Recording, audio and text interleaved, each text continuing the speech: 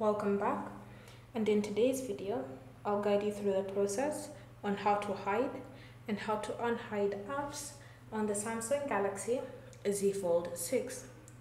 So the first step is to open settings, and in settings you want to scroll and select the option home screen. Under home screen you want to tap on hide apps on home and apps screens.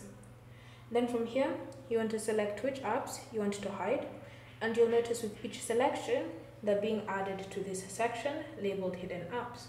So if you keep adding more apps, you should see that increasing in the section above.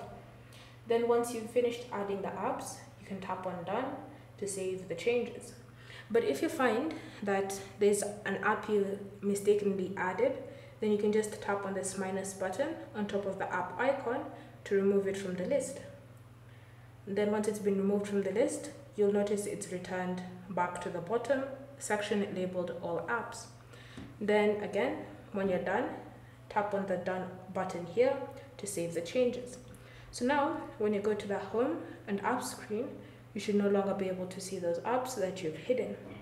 If you find you want to unhide the apps, then it's fairly simple. Go back to your home screen settings, then select hide apps on home and app screens, and then in this section you want to tap on the minus buttons on each app icon.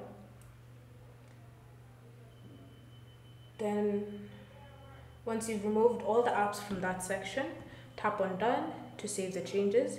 Now you'll notice they've been returned back onto the apps and home screen, depending on your settings and your home screen layout. Thank you for watching. If you have any questions or comments, leave them down below and we'll get back to you.